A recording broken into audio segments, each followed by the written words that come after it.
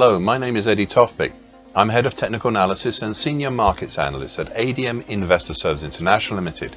And here's your weekly technical analysis of Kansas City and Minneapolis wheat markets. Kansas City wheat. There's a lot going on here within a fairly narrow piece of action. Not in market price movement, but in the narrow piece of market angle of attack. To explain, 4 weeks ago, I highlighted a new feature I saw here. Looking at the action since August, I saw a possible descending expanding wedge pattern, currently 563 to 668, which is highlighted in dark blue on my daily chart. This is not the best example of such a pattern, but as I said 2 weeks ago, and I quote, it does hold merit, and I would look to this pattern for some immediate idea of the move downwards. End of quote. Well, it does hold merit, but I have also seen the development of two new patterns, one of which involves the descending expanding wedge pattern. So if we utilize the lower trend line, currently at 563, highlighted in dark blue, of the descending wedge pattern, and then the upper trend line, which you can see as the higher of the two dark green trend lines, currently at 620, well, we have a bear channel within the original descending expanding wedge pattern. Then again, if we look purely at the upper and lower green trend lines, currently 598 to 620, we have a descending wedge pattern, once again within the original descending expanding wedge pattern. I really hope I've been ably explaining what my thoughts are and also the three main patterns that are driving this. But if not, then please replay this and make some notes or listen more carefully. I'm not sure really what I can do other than that. Last week we had an attempted break lower out of the green descending triangle, but which failed, and failed somewhat spectacularly, with a weekly key reversal up that punched up right through the descending wedge pattern, closing above it and just over the January 2015 high at 546. This week we have seen the consolidation of the January 2015 high and the penetration of the upper trend line of the descending wedge pattern. This move higher raised some potentials topside and a question. The potentials are for the descending wedge pattern with a primary target X in the 721 area and a secondary hard to reach target X1 in the 775 area. The question it raises is whether the move higher stimulates the action since mid-August into being a descending scallop pattern or not.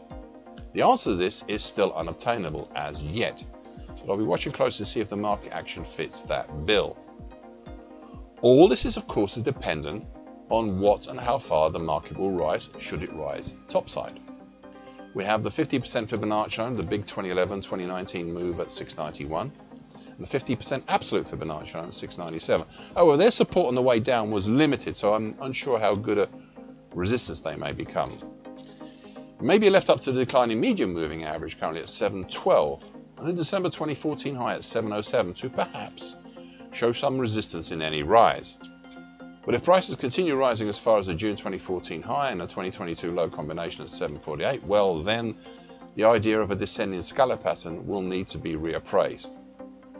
But a lot needs to happen first before seriously starting thinking about that far up. And a lot needs to happen if we are actually breaking out of the descending expanding wedge pattern. Yes, we are out of the triangle, still could be a false break on the upside, but we're not out of the descending expanding wedge pattern. Minneapolis wheat. Now compared to Chicago or Kansas City, Minneapolis wheat had been somewhat easier to read in the past with respect to what was going on and what the opportunities might be. This is no longer necessarily the case, but it still has its moments. In late February, and especially at the start of April, so that's just outside the parameters of my daily chart, the market constructed a large bear channel that morphed into what we now see highlighted in dark blue in my daily chart. Descending expanding wedge pattern, currently 800 on the top side down to well off the bottom of my daily chart. This actually originates from December last year, but only really became evident from February this year. The upper trend line has been escorted and reinforced in the past, sort of, by the declining medium moving average, currently 777, which when combined together helped cap the market back in very early April, then mid-April, mid-May and mid to late June. However, in mid-July, the attempts higher resulted in a clear break above the upper trend line, and also the important declining long moving average, currently at 811. Prices climbed rapidly, up to the 50% Fibonacci line of the significant August 2020 to May 2022 move at 955, where the rally petered out and turned back down.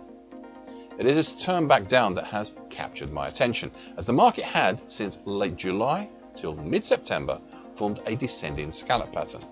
Not only that, but since mid-September the market formed the crucial ski jump of this descending scallop pattern, and from the start of October it started on its subsequent journey lower to potential targets below for such a pattern. Thus, a primary target X for such a pattern was in the 708 zone, with a secondary harder to reach target X1 down in the 689 zone. Last week the market punched down through the recent 737-724 congestion zone down into the next congestion zone below, which is between 693 and 708, thus reaching the primary target but finding itself overextended and reverting back up. The move higher then has stalled at the overhead declining short medium moving average, currently at 742, which is highlighted in green on my daily chart. This moving average has been an effective cap on the market since mid-October. Not tested, but effective nevertheless. The test this week led to a daily key reversal down and bearish Harami combination, which hasn't been followed through as such, so the question as to whether the move lower is still being debated. As to the move higher, with the short medium moving average ahead, well, that's not really a question at the moment. I'd now like to highlight a newer pattern, one that I spotted 5 weeks ago. It is the nascent late August to date bear channel, highlighted in bright red on my daily chart, currently at 666 to 762. This pattern is still operational, and I once again note that we have a smaller bear pattern nestled within a larger one, much like a Russian doll. Thank you for listening. This weekly broadcast gives the essential market patterns and consequences. Please be aware of the risk disclaimer posted both at the front and the back of this broadcast. Copyright is Eddie Tofpik and ADM Investor Services International Limited. And here comes the final important bit.